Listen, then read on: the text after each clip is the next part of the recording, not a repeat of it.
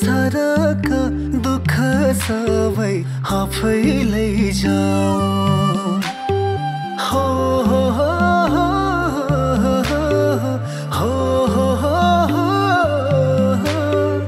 मन त भन्छ धरतीको धुलो भइजाऊ संसारका दुःख सबै आफैले जाऊ यहाँ सक्नेलाई तबरै अन्याय नि माफ छ छोरी चेली लुटिदा नि उसैको नि साफ छ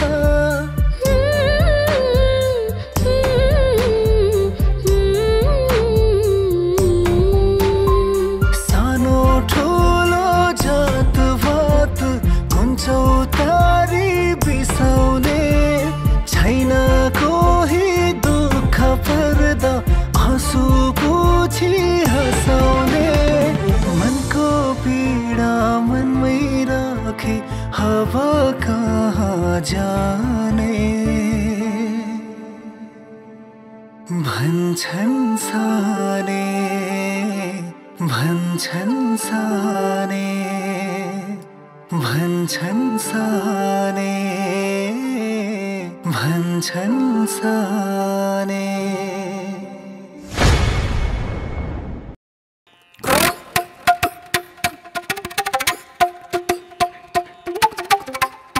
सर मिठे दाइले यो गाउँमा काम नपाएर मलाई छोडेर परदेश जाने कुरा गर्नुभएको थियो धन्न तपाईँ आएर हामीलाई काम दिनु नि भयो होला दाइले मलाई छोडेर जानु नि भएन तपाईँलाई धेरै धेरै धन्यवाद एउटा नेपालीलाई पर्दा अर्को नेपालीलाई सहयोग गर्नु भनेको यो त मेरो कर्तव्य हो नि बाबु धन्यवाद भन्नु पर्दैन परदेशमा गएका नेपालीहरूले पनि त धेरै दुःख पाएका छन् नि वहाँ आफ्नो देशमा जस्तो हुँदैन त्यो त हो के रे हजुर तर पनि यहाँ केही मेसो नमिलेपछि परिवारको पेट पाल्नलाई जाने ठाउँ भनेकै त्यही त थियो ल ल भइहाल्यो अबदेखि तिमीहरूले कुनै चिन्ता लिनु पर्दैन तिमीहरूलाई सहयोग म गर्छु हुन्छ सर मैले तपाईँ कहाँ के काम गर्ने हो भन्नु हामीले आजैदेखि सुरु गर्छौँ तिमीहरूले मेरोमा कुनै काम गर्नु पर्दैन आजदेखि तिमीहरूले आफ्नो काम सुरु गर आफ्नो काम गरेर पैसा आउने जस्तो केही नभए त तपाईँसित काम मागेको कल सर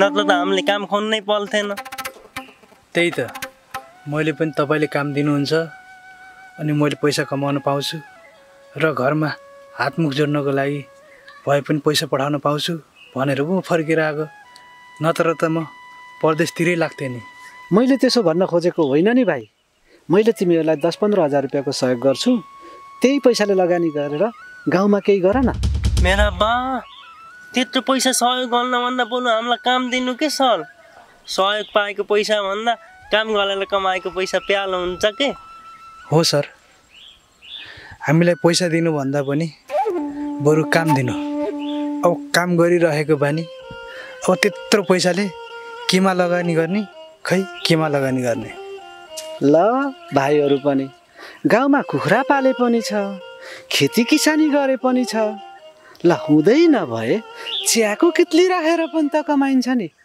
हो साने सरले ठिक भन्दै हुनुहुन्छ तपाईँहरूलाई सहयोग गर्ने भनेर सर उहाँदेखि आउनुभयो सहयोग लिनुहोस् न त 1 2 3 4 5 6 7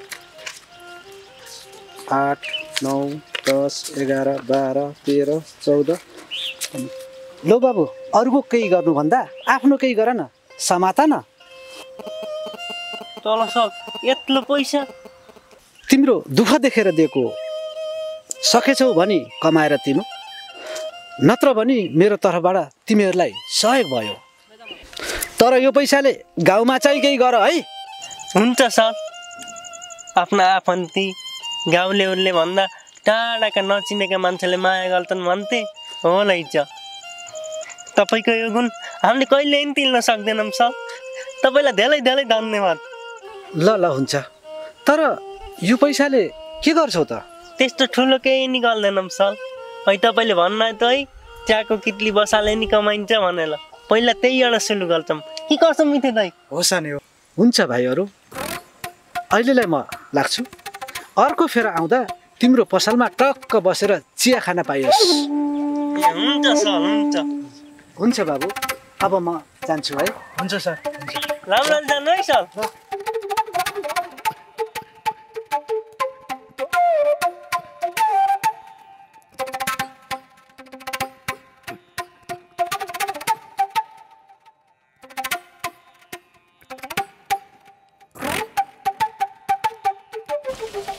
सानो कजिनी जस्तो छ त।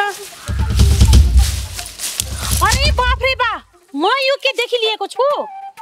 तिमीलाई त यो गाउँबाट जुत्ताको माला र कालो मोसो लगाएर निकालिदिएको थियो, फेरि किन आइलियो यो हाम्रो गाउँमा? काजी बुवाकोमा काम गर्न रे? हो रामपेरी काकी, उहाँको असल बुहारी बन्न नसके पनि एउटा असल कामदारको रूपमा आएकी। यो के भनिलिएको तिमीले? अनि काजी बुवाले स्वीकार्नु भयो त? काकी, बुहारीको रूपमा आएको भए पो नस्वीकार्ने, मिठे दाईको ठाउँमा कामदारको रूपमा आएकी, स्वीकार्नु भयो। काजी बुवाले मात्रै स्वीकारेर कहाँ हुन्छ?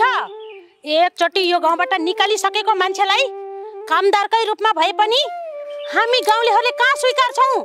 मानिदैन नानी, बात गर्छिन्। घरको मान्छेले स्वीकारेपछि गाउँलेले किन स्वीकार्नु पर्यो? फेरि मैले जे गरे पनि तपाईँले के को टाउको दुखाइ? अरूको विषयमा किन यति धेरै चासो लिनुहुन्छ? जाबो दुई कौडीको आइमाईले मसँग मुखै लागेर बात गर्छिस्, अहिले तेरो जगल्टा सगल्टा भुत्काइदिउँला नि। होस् गर। म तपाईँसँग झगडा गर्न आएकी होइन काकी। म आफ्नो खुरु काम गर्दाखेरि बिचमा तपाईँ किन तगारो बनाउनुहुन्छ? तपाईँ एउटी महिला भएर अर्की महिलाको दुःख पीडा बुझ्नुको सट्टा उल्टे पीडा दिँदै हुनुहुन्छ। छी, एउटा महिलाले अर्को महिलाको दुःख बुझिलिनको लागि त तेरो चरित्र राम्रो हुनु पर्यो नि। दुनिया नाठोसँग लाएर हिँड्नेको म के दुःख बुझिलिनु? रामपेरी काकी, यसरी कुरै नबुझी नहेप्नुस् न। आफ्नो लोग्नी घरमा हुँदा हुँदै अर्कै केटासँग लाएर हिँडेको थाहा पाएपछि त्यो भन्दा अरू तेरो बारेमा के बुझिलिनु छ? बात गर्छे।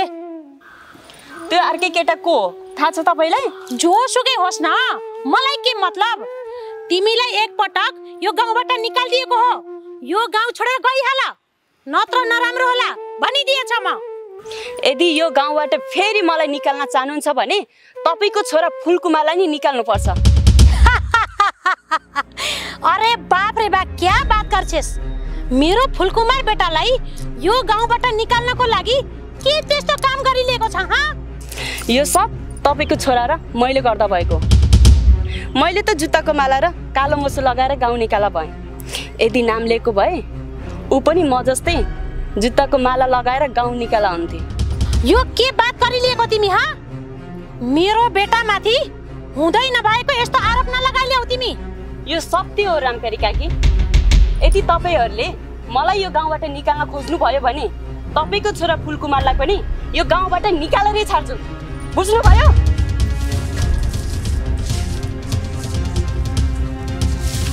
देखिहाल्छु म पनि। भन्छन् साने त्यो काजीबाले हामीलाई गरिब भनेर हेपेको थियो नि, अब तिनीहरूलाई गाउँलेहरूलाई देखाउन भए पनि केही गर्नुपर्छ।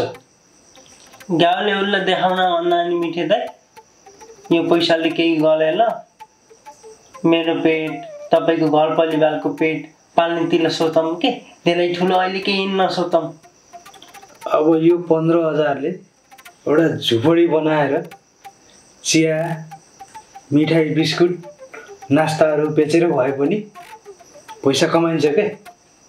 त्यो त हो गल मिठे दाइ।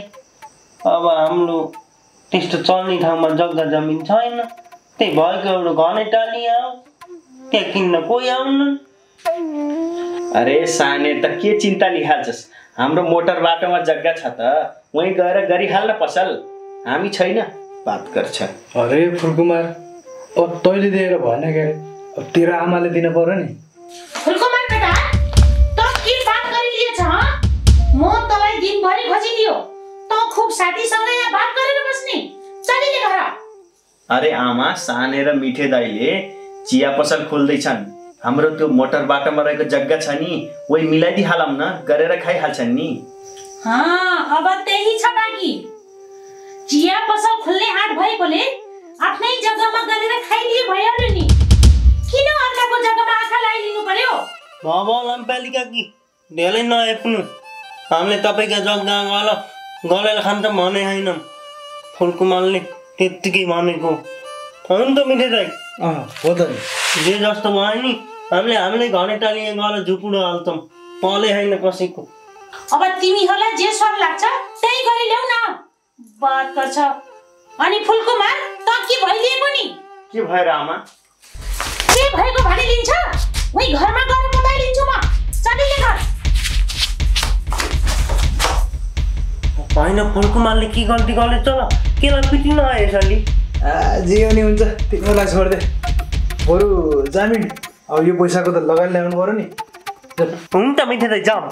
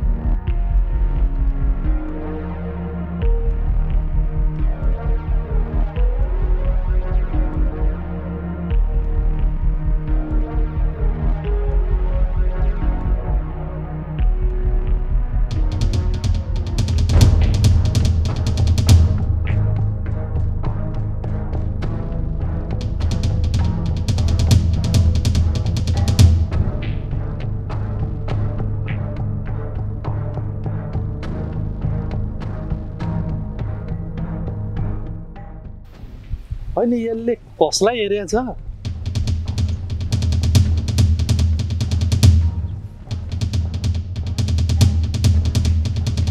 ए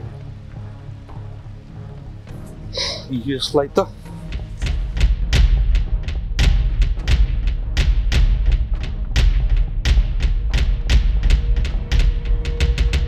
छोरा के हेरेको छस्?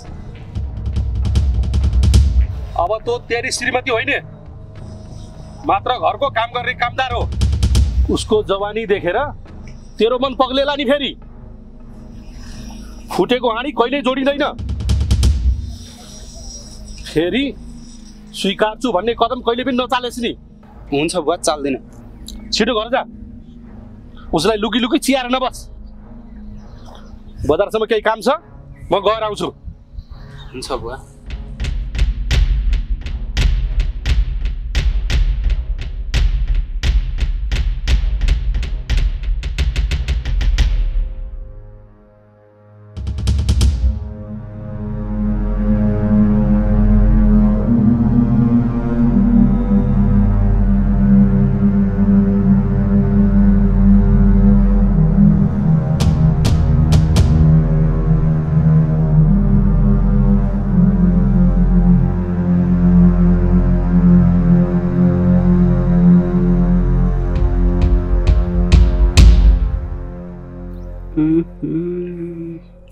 हाय तेरी खपिन सक्नु भयो त। जान्छु जे पर्छ पर्छ।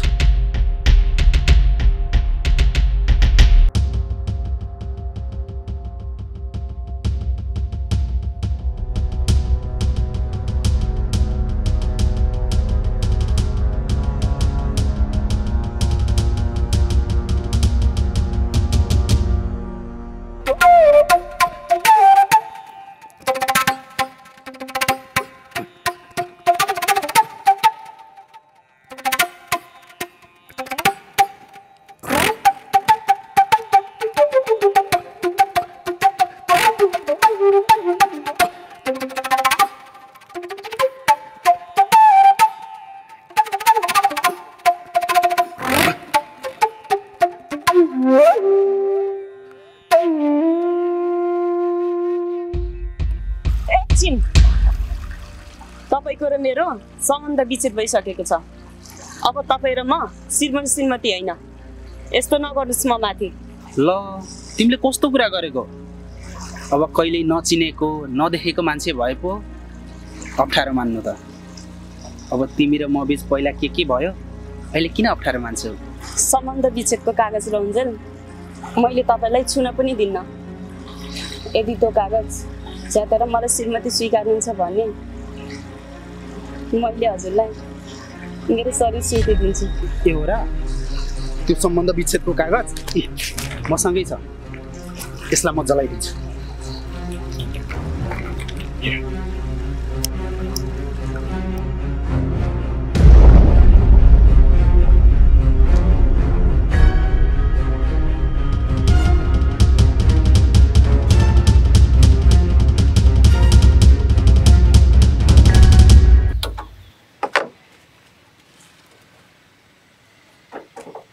ल साने, मैले दुध बसाले है।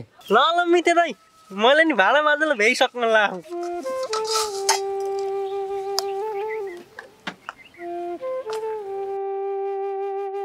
अलमोट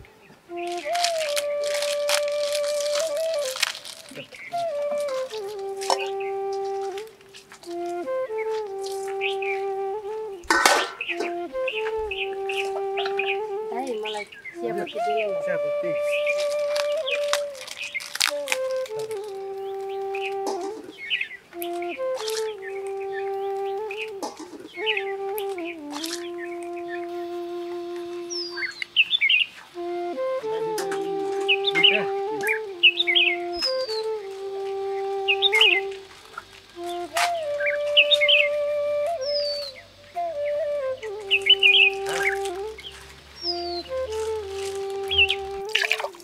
मिते दाइ, दोकान लामलाई चलाएको हुन् त? पुरै चलेछ, केही होला जस्तो छ। हुन पर्ला नि।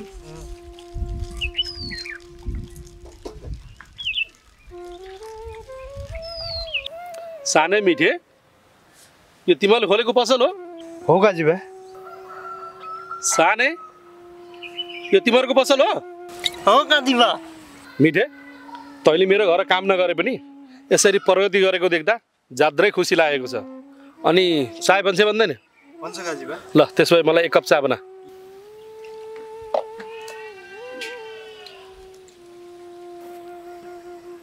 मिठेले चाय बनाउने, सानेले भाँडा माझ्ने, गजब गरेछ।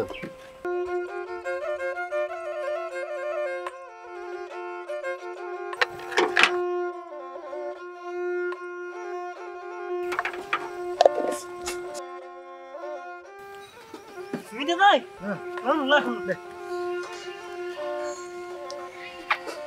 साने, यो बस। व्यापार कस्तो छ? ठिकै चले काजी बा। ल खुसी लाग्छ तिमीले आफ्नो धन्दा गर्यौ।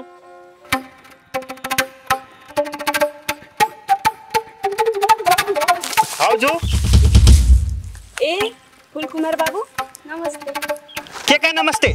तपाईले हाम्रो आमासित गएर हुँदै नभएको आरोप लाएर के गर्न खोज्नु भएको? फुलकुमार बाबु, तपाईँकी आमाले फेरि मलाई यो गाउँबाट निकाल्न खोज्नु भएको थियो। मैले उहाँहरूलाई छोडेर जान चाहन्न।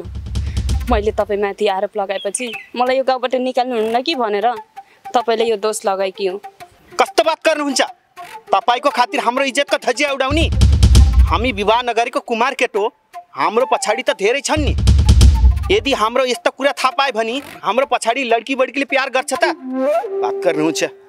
भइगयो नि त भइगयो फुलकुमार, एकचोटलाई छोड्दे। बिचरा उसलाई पनि हाम्रो मायाले तानेर ल्याइहाल्यो। फेरि हाम्रो घर जाउँ, फेरि जम्ला जस्तो छ। बरु तँलाई लड्की बड्की पछि लागेन भने मलाई भन्न, तैँले भनेको लड्की म मिलाइदिन्छु। त्यसो भए त ठिक छ सानी काजी साहेब, तर चाहिँ लड्की चाहिँ हामीले भनेको मिलाइदिनु पर्छ। भन्न को हो?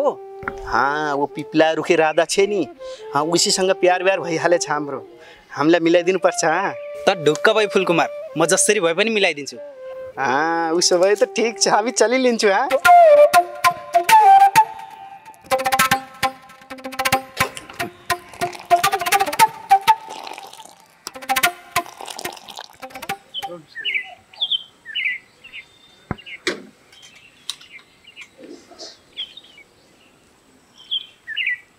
मिठोले जात्रै मिठो बनाए चाहे त अब नामै मिठो भएपछि मिठो त हुने भएको ल नमकिन दिनु त कहाँ हो त यो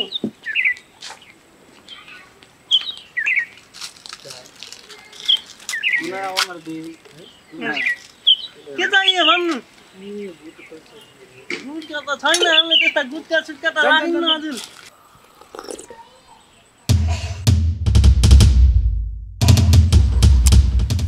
बिहान त्यति भाँती भनेर फेरि सँग हिँडेछ बर्बाद बनाउने भयो यसले कतिमा पैसा अहिले आएर दिन्छु बुढाले पैसै नदिनु यस्तो उदालो खान लाग्यो भने त हाम्रो त टुप्पी बिच्छ मिठो दाइ बिग्दैन साने पिर नगर भोलि आएर दिन्छन् भोलि आएर दिएनन् भने बल्ल कुरा गरौँला हुन्छ मिठो दाइ भन्छन् साने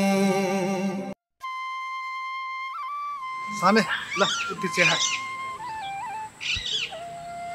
लिनु दाइ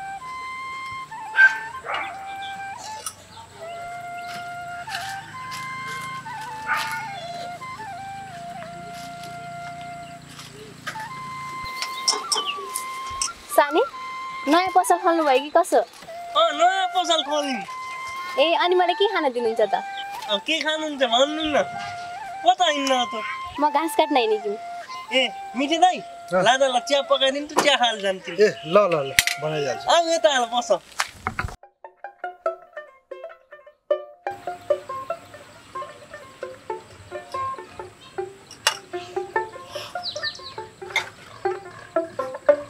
तपाईँले खाना खान्छ बोल खाए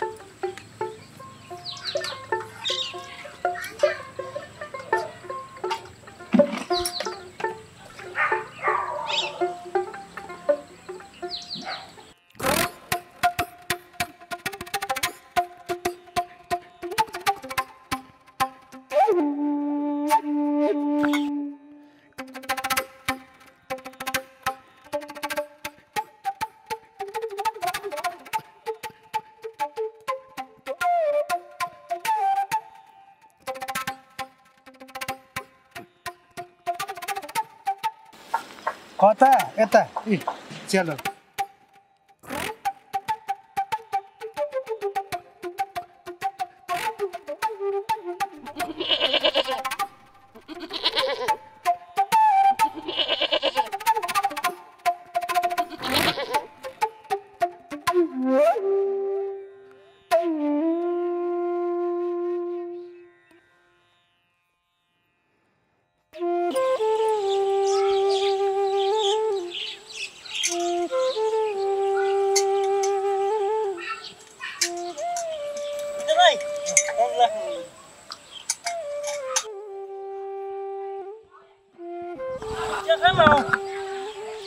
मिठो दाइले बनाएको चिया कस्तो लाग्यो एकदम मिठो हो ल हजुर मैले हैन मैले माग्छु हैन मैले हैन कि म आफै माग्छु मिठो दाइ दोकान आलो नि कसैले मैले माग्छु भन्छन् ल ले अब माग्छु भनेलाई माग्न दिएन अब तँलाई सुख भयो त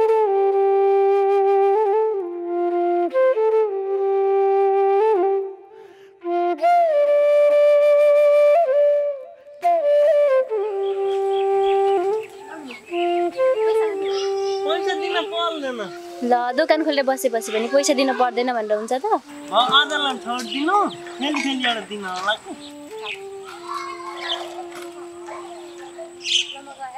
हुन्छ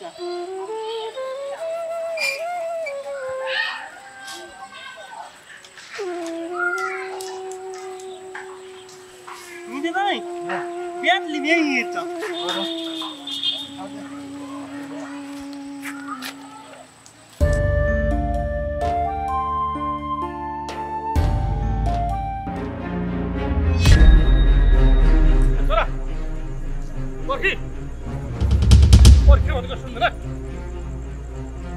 बिहान खोलामा त्यति भाँती भनेर फेरि पनि यसलाई लिएर हिँडिस् बाउले भनेको तँलाई लाग्दैन तपाईँले मलाई बिहे गर्न केटी खोजिदिन सक्नुभयो तपाईँले मेरा लागि केटी खोज्न नसकेपछि उसलाई त अपनाउनु पर्यो नि अब यो जिन्दगी त्यतिकै खेर फाल्ने कुरा भएन के अरे बाबा यसलाई छोड्दे तेरो लागि मैले केटी खोजिदिन्छु पर्दैन घरमा कोही काम गर्ने मान्छे राख्न ऊ कहीँ पनि जान्ने भयो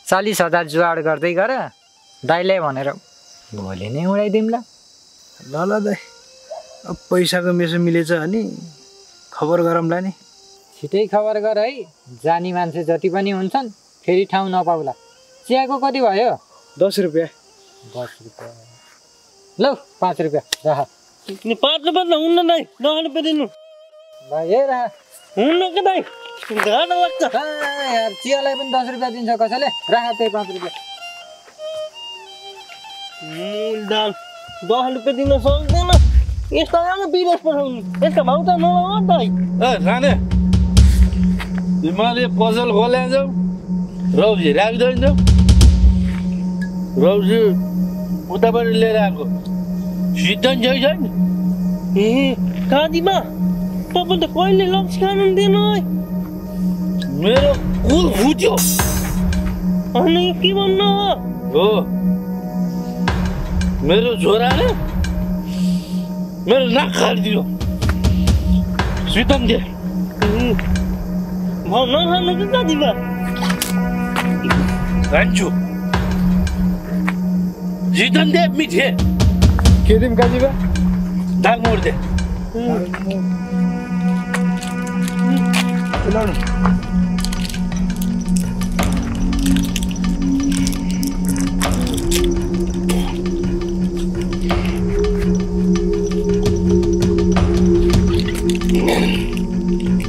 नखानु कि कति बा खान्छु ए साने म बसेर खान्छु है घर जानु कि लात पलो होइन म बसेर खान्छु खानी हो होइन अब त हामी घर जाने हो खान्छु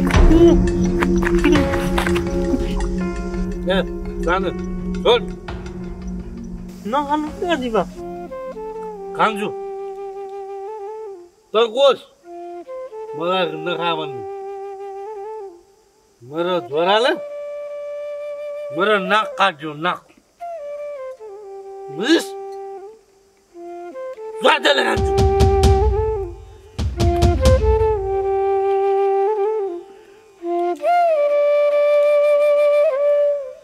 एकचोटि सम्बन्ध विच्छेद गरेर गए कि त्यो बुहारी त्यसलाई फेरि स्वीकारेर त्यसले मेरो यो गाउँमा मेरो नाक काट्यो त्यसले बुझिस् अब म यो संसारमा बाँचेर मलाई कुनै स्वाद भएन अब म मर्छु